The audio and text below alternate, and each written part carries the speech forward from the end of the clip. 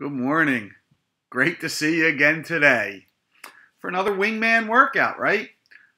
A moment where we stop and think about how we can improve our vibration, raise our positive energy, and just start feeling better. Because let's face it, I can tell you, when you feel better, or when I feel better at least, I can tell you, things seem to go better, right? I don't get as upset, and my vibration is so much better that the universe actually matches it and sends me back more to feel better about. It's a wonderful phenomena that seems to work for everyone who practices it. But you have to practice it consciously. And you know that as well as I do. And sometimes we let it slip. So the idea that we keep our discipline rolling and do it every day has been a wonderful thing for me. And I have to imagine it's been a wonderful thing for you. I'm sure if you've joined me these last, I guess I've been doing it now about 30, 40 days. I have to imagine things have been going much better in your life. You've been feeling much more positive. You've been surrounded by more positive energy. And you've found more success at the things you've been enjoying doing and looking forward to doing. So today's practice is one from when I first started being my own wingman, practicing, learning how to be my own wingman. Excuse me. And I called it a high five. And what I would do, there's a bug there. What I would do is I would give myself a virtual high five. High five. There you go.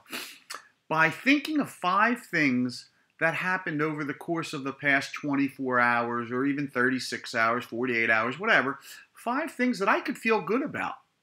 Now, I can tell you, when I was going through a very difficult time, a dark time, as we say, and I remember walking in the woods thinking of trying to come up with 5 things that I could think about, it was difficult.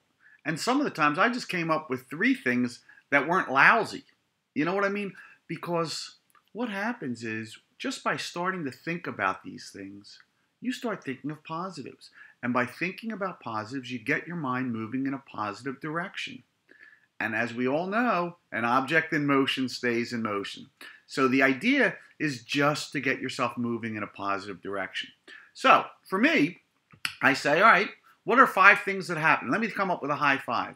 Well, the first and foremost, yesterday, I drove in Ireland, using a stick shift with my left hand on the passenger side, what I know as the passenger side of the car, on the opposite side of the road. So for me, I don't even have to come up with another for getting through that challenge and driving that made me feel just wonderful.